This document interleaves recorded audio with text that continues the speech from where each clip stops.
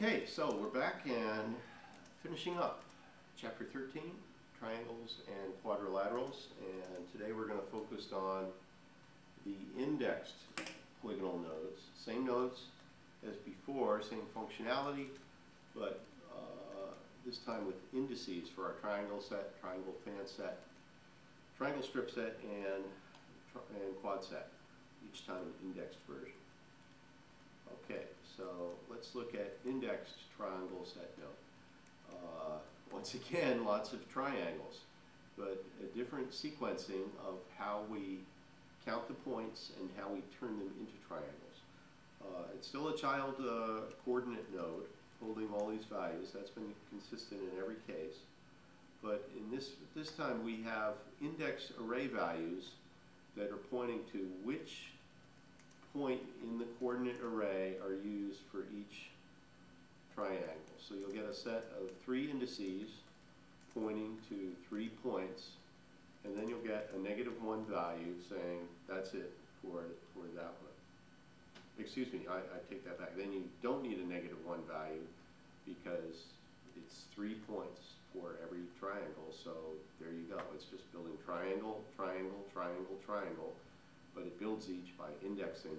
Here are the 3 indices for the first, here are the 3 indices for the second, 3 indices for the third, etc.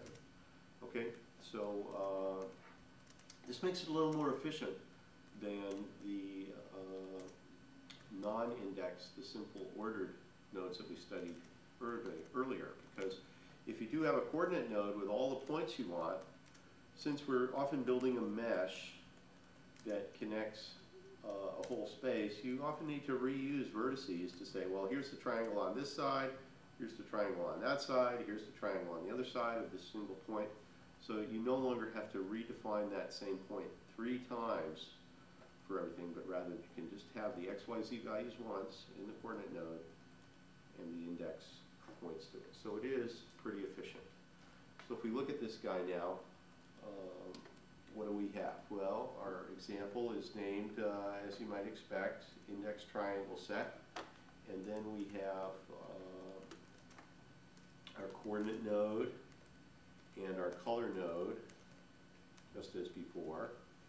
And then we have our index triangle set itself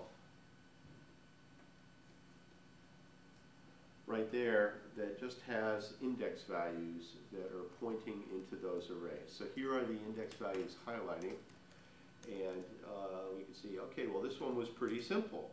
We had the same coordinates right in order. So 0, 1, 2, 3, 4, 5, and 6, 7, 8. This is how it would look in the interface right there as compared to what's there. And of course, our child coordinate node is where we put all those values in. All right, so let's take a look at the interface on this guy. And indexed triangle set.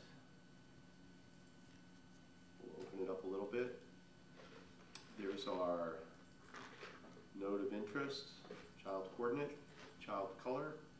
So if I go to the triangle set and edit it, sure enough we see that it's got all of the same basic fields that we share with the other guy. You can see the solid tooltip popping up there. And it also has a very simple array for where the values go in.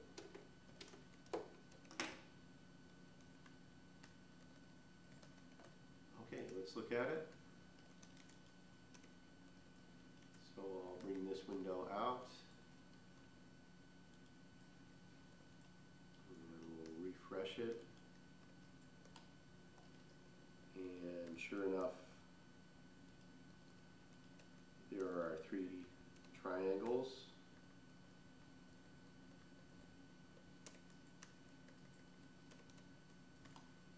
Different views. You can see they each have 3 different colors, and you can also see that they have consistent coloring for each one. So let's see how that works.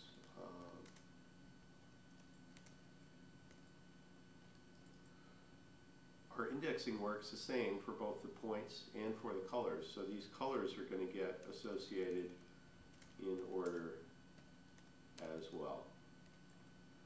Okay, so if we look at our counting checks here, we would want to have the sufficient number of colors and coordinates in each one. So let's take a look at our coordinate node. This goes 0 through 9, so it looks like we have one extra point here, because that's a total of 10.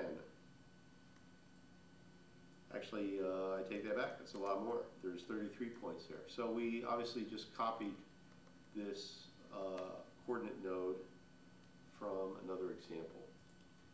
And in fact, I guess what we could do is let's experiment with this and see if we can't knock it on down.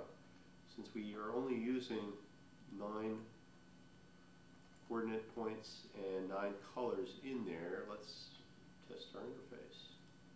And we'll start at the bottom, and we'll just go, well, wait a second before I do that. We can see that there's 18 here. 18, that sounds suspicious. Why would that be? Well, I guess that's fine. If we have 9 vertices, then the most we might need is 9 colors. Right now we're just using the first 2 colors, it looks like. So let's delete the bottom ones and work our way up. So I'm going to highlight that, and the minus is our delete button. So we'll just bring them on down. Let's see if we can't get rid of a bunch at once. I'm highlighting 3 rows at once. Delete. Well, it's still only deleting 1 at a time, but at least I don't have to reselect. Okay, so we'll save that. Looks like we didn't break anything. Now we'll do a similar step in the coordinate node. Okay, so we only need the first 9. So we'll get rid of the rest of these guys.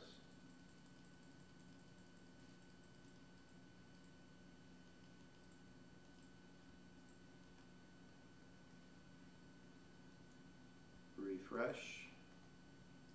And it looks like we still have our 3 triangles.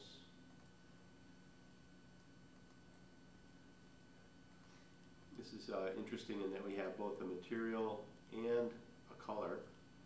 So if we wanted to, we could simply get rid of the appearance and the color. I think that would be better, because that way there'd be no mix-up about who's in charge. Okay, and let's re-render that. Okay, there we go. And finally, we'll go back to the index triangle set, and notice it does say color per vertex, but we're not observing that in these triangles right here. So we may have uncovered a small bug in Chapter13D. Let's launch this bad boy across all the browsers and see how they do. Well, that certainly looks a lot more like color per vertex to me. There's the color per vertex.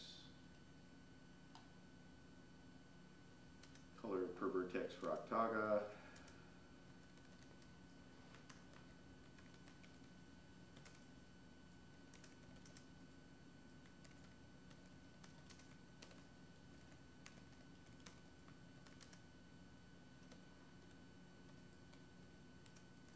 Instant reality. And it looks like it's fixed in the newer version of Chapter13D that we're beta testing externally. So we don't have to report a bug today. We'll hopefully get that cleaned up when we upgrade the Chapter13D. Right now we're working on milestone 1 from June, and we're about to drop in the November update. Okay, so I'll revise this scene. We changed it today. We just tested it just fine. So I'll check it into version control.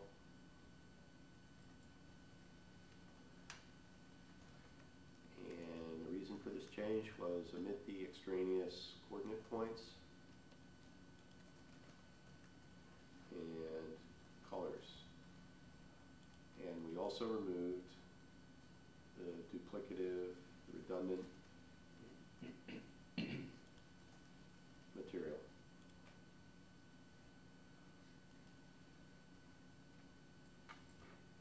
Okay, which frankly might have been what confused XJ3D over here in this version in the first place.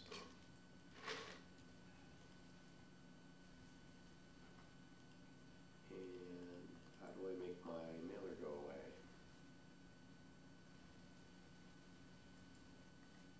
Not sure. All right, so that's that. Let's go to our next scene then. Double check our warnings, see if we saw anything new there.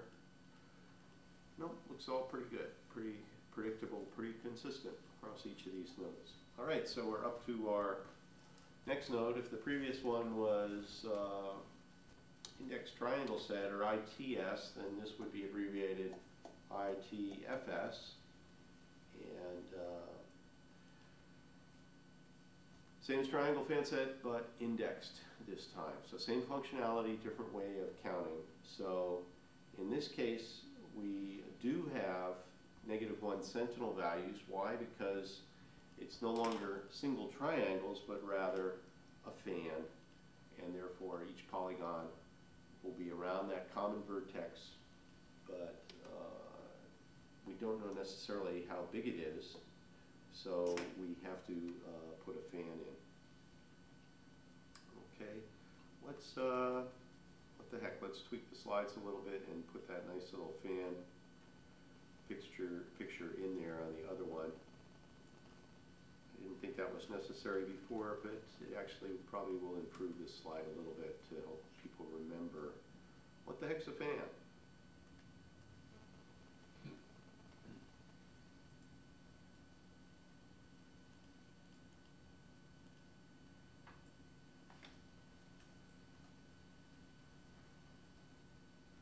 Okay, so once again, the indexing, the primary benefit of this is it lets us be more efficient and not duplicate points. That efficiency does have a slight cost, however. For every 3 points you reduce, you're adding another index, a single integer value as opposed to 3-point floating point value. So all in all, it's definitely a net win. But the basic nature of a fan being small and contained in a local place, and how many triangles can you really squeeze in with a common center, that won't change either. So just the nature of fans will stay pretty much small scale. Just you can only make fans so big, and then it's time to do another fan. Okay, you can have multiple fans in this node though. We simply separate each fan by that -1, and that's how it knows when it's done with the first fan and can move on to the second one. So here we see that same fan actually, but this time with an indexed mode of doing business. Notice how this index is using the same color and coordinate point, but we didn't get rid of the unused ones. Rather, we just kept them there and pointed to values that are farther down in that coordinate node. So we definitely don't want to remove points or remove colors for this guy, or it would change all the indexing around. If we found that there were more than 32 in there, we could get rid of those extra ones afterwards, but if you get rid of the ones before, then you'd have to change your indices to match. Okay. What are those indices? Well, here they are blocked out. You can see in each of those red boxes that they terminate with the -1 character. So there it is there, and there it is there. That's how we blocked out each array. And if we look at the coordinates, we have, if you look closely at your color display or your color printout, you'll see that the ones on the left are in black and the ones on the right are in blue. And sure enough, those numbers match the two different sets here. Okay, so the black numbers, 18, 19, 20, 21. You can see that 19's missing on the plot here because it was so close. But there's 19 right there. Similarly, 19 right there. 21, 22, 23. The whole key to each of these is what's the center of the fan? So our fan centers here are 18 and 27.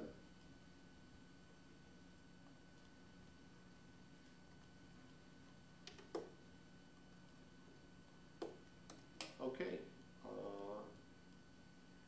Warnings, nothing particularly unusual there. Let's pull the scene back up. Just double check our interfaces.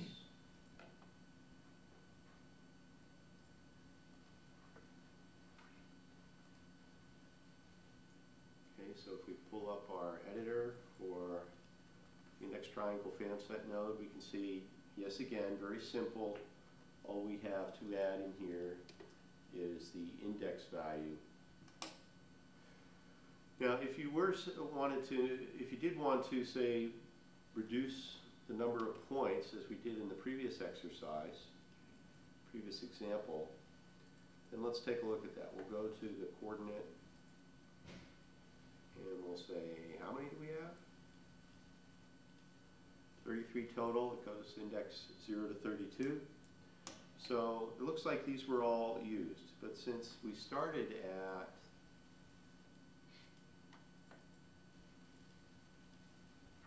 which index, our lowest index here was number 18. That means there's 17 floating point values, 7 times 3 floats. That's not bad. I mean, it wouldn't matter much in file size.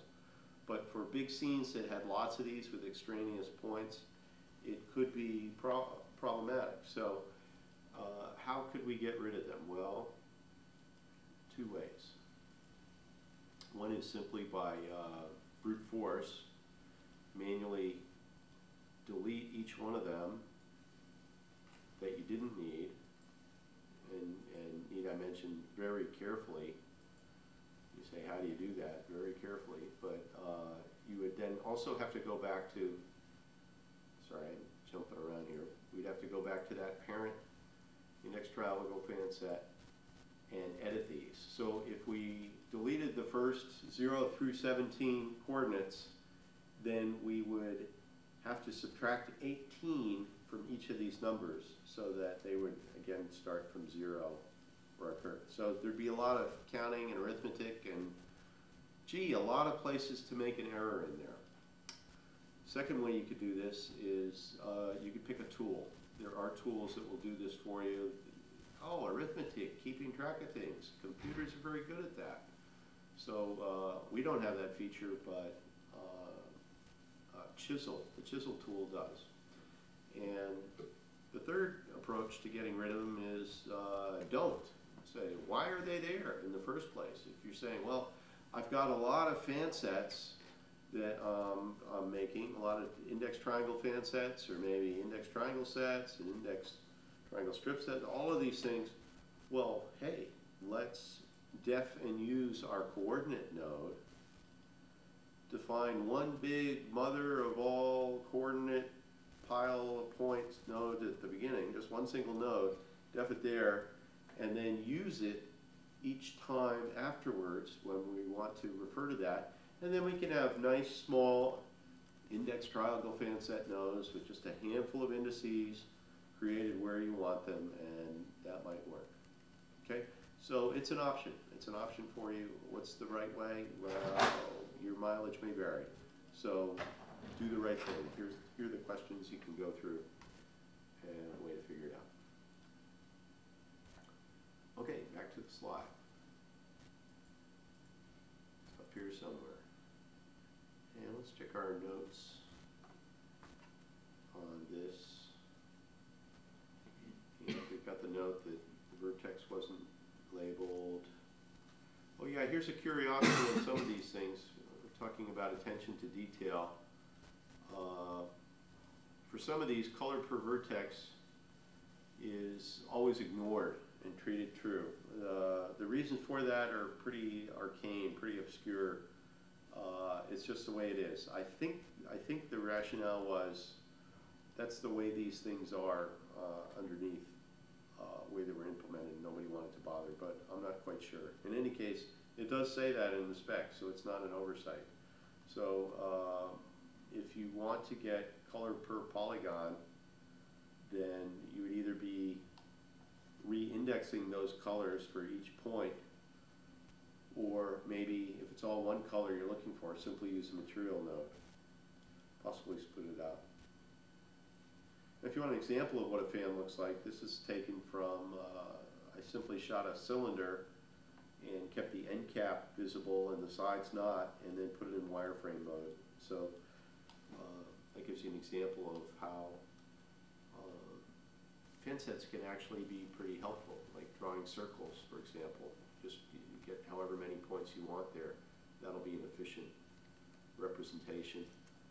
If you're looking for a project for this chapter, that would be a nice programming problem, is write a little loop that computes XY coordinates around a circle, and pick your radian or angular increment for how many points you want, and then simply define all those points, and then define the indices.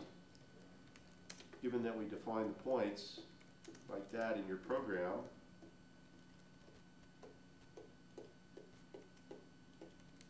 then the next step of your program would be to define the fan set indices. So if this was 0, and this was 1, and that was 2, etc., then that would give you this. Adding a point there gives you that. Adding a point there gives you that, etc.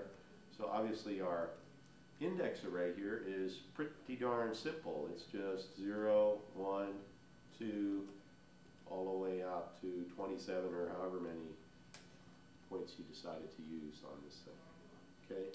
Of course, if you're writing a program to do that, you can write it in any language, because you could simply output the values to cut and paste into X3D Edit, cut and paste into your scene, or print out, copy your scene into your program and give it a bunch of print statements and have it just print out your program and insert the numbers where they belong.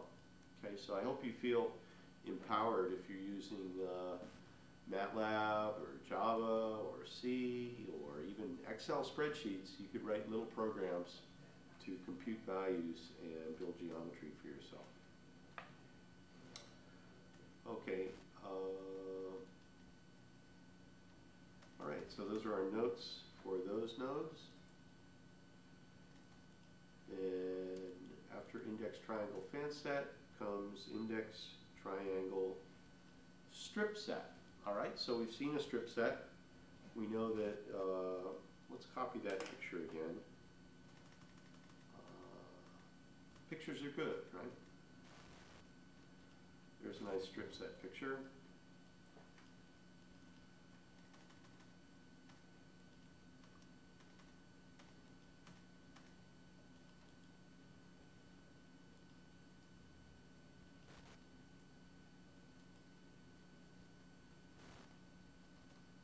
Okay.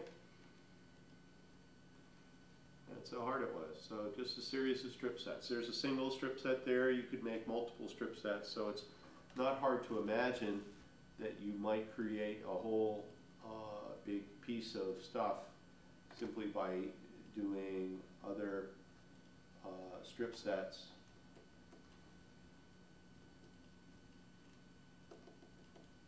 Going point to point and coloring in the other, using a dotted line to indicate how a triangle gets defined from that. Add a point here, go back to that point there, and so that's how the triangles would get filled in, et cetera, et cetera, et cetera. So do I recommend you sit around building those strip sets? No, I think that usually that's done by tools where you're building more complex geometry. They would perform that kind of tessellation, creation of polygons. But nevertheless, it's an option to you. You can certainly author them if you want, and given the data you might have measured from an object or collected from another source, it might be the best way to go for these.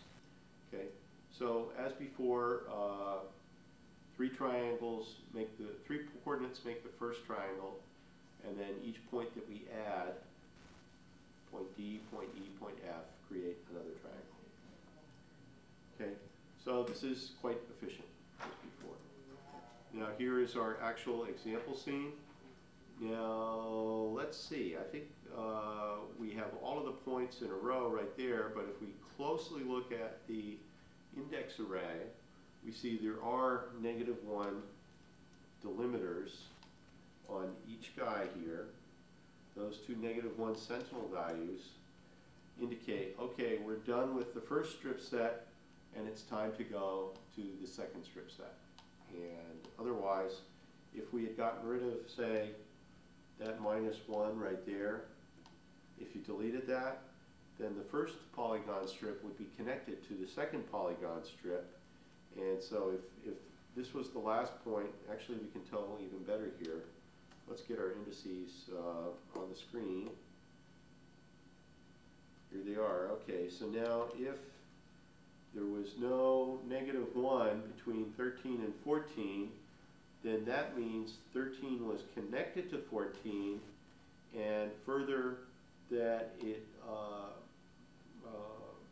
connected a triangle back to there, to the preceding one. Similarly, when we went to, let me use the dotted line convention to indicate that. I think that'll be a little better. So if 13 is connected to 14, then our dotted line back would fill in that triangle right there. And then if 14 is connected to 15, our dotted line back would connect to 13. And so then, of course, we continue on. So the -1 breaks a strip, starts a new strip. But if you left out a -1, you could see it would still be a strip. It would still keep on going. And we would just get these two triangles here inserted in the mix.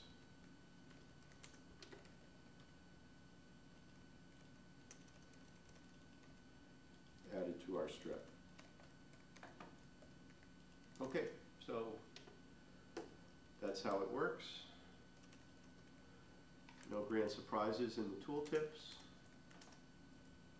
We'll pull up our example. Index triangle strip set. And sure enough, looks like our example. We check our interfaces. Pretty straightforward. There's that -1.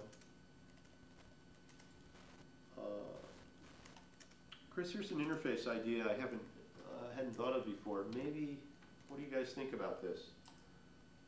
If it's possible, should we color these guys? Maybe it would be interesting if the -1s were highlighted so they stood out a little bit. Okay, so we'll see if we can't. You like that too, Ken? Okay. Okay.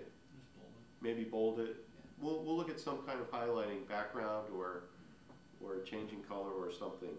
So please add that to the notes as an interface enhancement we might try to accomplish. It might be more trouble than it's worth, you know. Right now that's a pretty easy to implement interface where we're just tossing integers into a text box, but we'll think about it. Okay, and coordinate and color we're all familiar with. You can see that I went through the exercise in the first. I'm not going to try to clean up each one of these to get rid of the unused ones, because frankly that was part of the appeal of these examples. Leonard just made a nice big pile of coordinates and a nice big pile of points, and then we created different shapes out of that same pile. So that might help you if you're tracking this stuff. Okay, I think we're all set here. So what's left?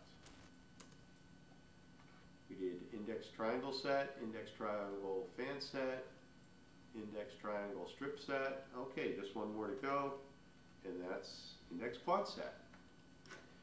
So what is this guy? We should think that it's very similar, once again, first similar to the quad set simple node that we saw before, where we're defining quads or rectangles, hopefully planar, and then we use, instead of just 4 points, 4 points, 4 points, we have a pile of points, and we use 4 indices, 4 indices, 4 indices. Just like the simple index triangle set, where it's only a triangle, not a triangle fan, not a triangle strip, but a triangle, we only needed 3 indices and no sentinels before. Well, similar here. Always a quad, always 4 points. That means each 4 indices define a quad, and we don't need that -1 to say, split this one before you do the next one. Okay, so that's what it says right here. And we end up with an efficient way to do things. There is a gotcha though, for those obscure spec reasons. We definitely want to pay attention to that, you've got to put a CAD geometry level 1 component statement into your scene, or else the browser will disavow all knowledge of your index quad set node. Okay, so let's look at it. We've got 2 quads, 2 rectangles. All the initial considerations in this chapter about maintaining planar polygons, very important. You still got to remember that. And if we look at the index array, then sure enough, 4 indices, 4 indices, 2 quads get pulled out of the pile of coordinates, and there are no -1 sentinel values to split them out. We see that same thing in the interface right here.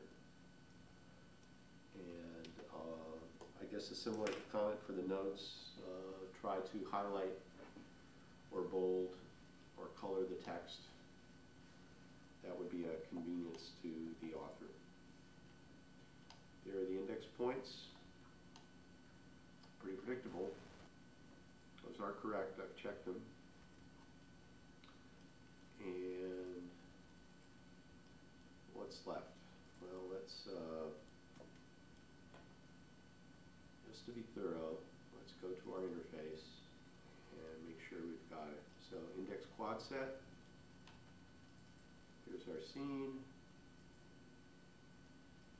There it is, not working silently in Xj3D. Let's launch it.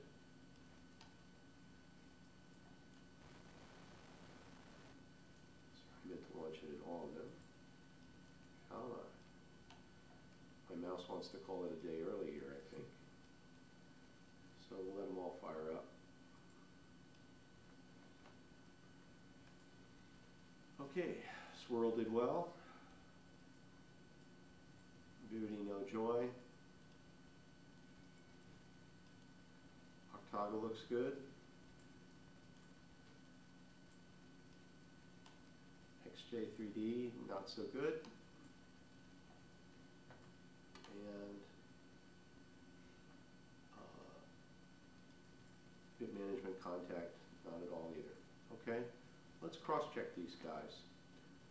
We've brought this up once or twice before. We've got 2 pages on our wiki, one for tool support and also the player support. So let's go to the player support page. You can just find this right on our wiki site at web3d.org. It's also listed where you do the browser plugin download. But let's see how they support it. we are seeing for CAD geometry, which would include quad set and index quad set, the CAD geometry, well, contact says yes, but we didn't see index quad set a moment ago, did we? No. Instant reality, that did fine. Octaga did fine. Swirl did fine. XJ3D, that didn't work either. Okay, so who wants to do bug reports? Let's see what else. Let's go down to the rest of this component, and that would be these nodes. Actually, I believe are all in the rendering component. Let's check that. Let's go to the rendering component. I could be incorrect though. Yeah, there they are.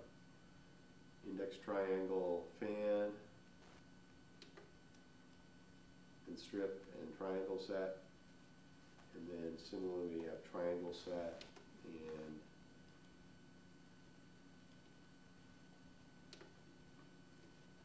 there are index nodes, there are triangle nodes. Let's see how the browsers did on claiming that. Well, you can see that some of them were guarded in there. Who was right? Who was wrong? Well, I'll let you guys post some bugs if you want. When you see this video, no doubt things will have gotten even better than they are today. And you'll be able to tell. Or protest. Post that bug. Post that query to the list. Hey, I can't get my quads to come up. Is this a problem with my scene or a problem with my browser? Okay, so I think these pages are pretty helpful, and this has been up a little over a month now, maybe 5 weeks, and well, that's cool, 7,000 times already. So I think we're starting to see some interest out there. All right, home stretch. Final section on additional resources. There is a tool in there, the CAD filter converter, that will do some of that data reduction for you. We can see that 2 of them are highlighted there, index face set to index triangle set, and then further reduction of index face set to simple triangle set. Which one's right? Well, you look at the trade-offs for those nodes and then look at your geometry and decide which could give you the best fit. Since these are automated features, that will work well. And this is a panel that's launched from inside of X3D Edit right now. Some of those things. Here's a text output. That panel exposes command line functionality. There's a shell script and a batch file called converter that comes with XJ3D. Also a help file in there, converter help. So we've simply listed the incantations, the invocation format for this CDF filter, how you use it. Okay, what other features? That's pretty simple but helpful, but the mother tool here is Chisel. Chisel is unbelievable, and it has a lot of great stuff in it, and it deserves maybe a lesson in its own right because there's so many capabilities in there.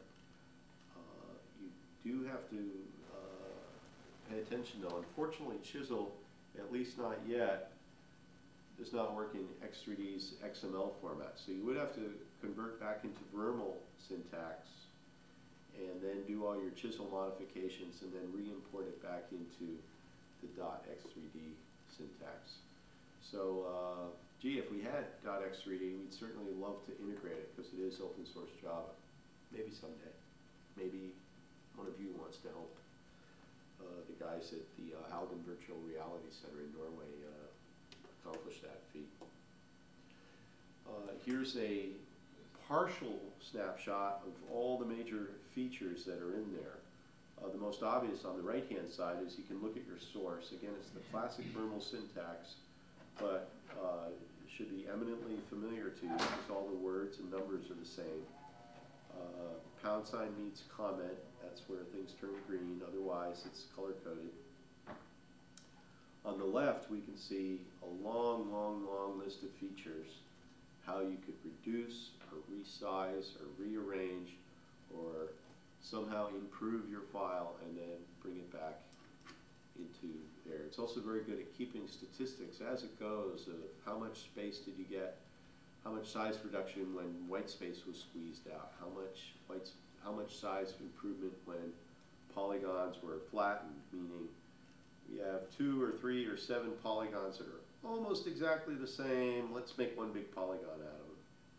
If that sounds like an obscure case, well actually it's not, because if you're using a laser scanner or some other automated geometry production techniques, they're often producing lots of small triangles that, guess what, are just part of a single flat surface. So that kind of geometric compression can be very helpful.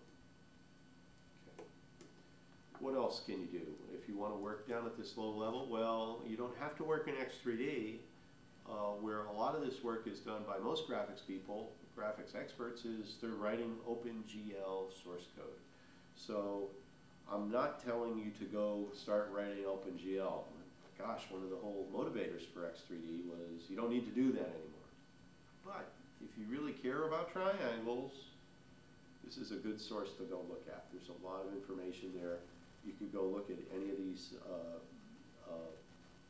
resources, links on here, and find tons of algorithms, tons of working code that you might adapt to your own work and produce triangles the way you want. Okay, so here's our summary. We made it all the way through. We saw that there's a lot of consistency in this chapter, in that we have to note our common fields. They are consistent as before, but hopefully you've nailed each and every concept now, as in our last geometry chapter. We learned about normals for perpendicular vectors as a special coloring and shading technique. Then we learned about our 4 types of nodes: triangle set, triangle fan set, triangle strip set, and quad. And then we do it 2 different ways. We do it either ordered, meaning the points must be in the order that you want them drawn, or indexed, meaning the points can be in any order, and the index tells you what is the proper order when you construct the triangles and quads you want.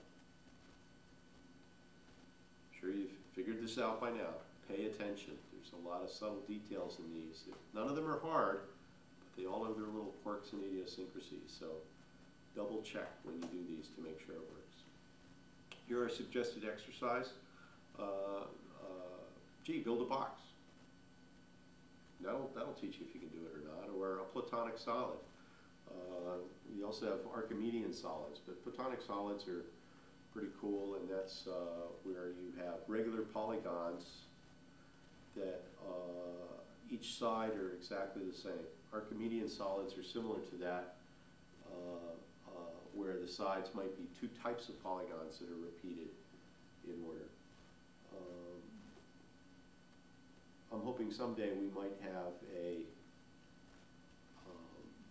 archive of platonic solids. I think that would be a good thing. What other projects were there? Write a small program that's just printing out text that you either cut and paste into your 3D scene. Once you got that working, then copy that scene back into your program, have the print lines output your X3D file, have your code insert the values that you want right in there. That's a great exercise that you'll probably be very glad you did, because you can reuse it in lots of different classes, lots of different modeling capabilities. Why not put a quad together and go back and try applying textures to it, see how that works. You could also manually convert an index face set that you had elsewhere into triangles. Just going through the which point was where and what order, and what's my syntax, can help you nail that comprehension.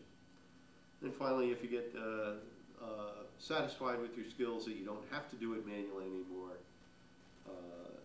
then go ahead and use XJ3D or even Chisel to build something. Most of the standard references that we've seen before in the Vermal Sourcebook, Chapter 13 is the one that accounts for this. And if you look hard for triangles and quads and don't find them, that's because they weren't there. What Chapter 13 talks about is index face set, some of the other nodes. We did not have these triangle quadrilateral nodes back in Vermont. They were added by popular demand. And if you go into OpenGL or look at other hardcore programmatic algorithms and references where you want to compute your geometry and spit out points, well, here are two excellent resources for that. The Graphics Gem series is, each book has, what's a good average, maybe 4 to 6 dozen contributions per book, Jeff? At least. At least. It's a huge resource. And many embellishments by the editors. Amen. If you go online, you can, or if you go into the notes here, you'll find the links to that. And the code's available online. Finally, I'm still working my way through this top book, but it's very cool. Daniel Petto goes through goes through history and finds out who the great geometers were. So I'm starting the chapter on Leonardo da Vinci right now, having finished Euclid and some others. And there's some cool references on Wikipedia. Okay, so we're all done with this chapter. One more to go, prototypes, maybe the most exciting chapter for masters of X3D. We'll see you then.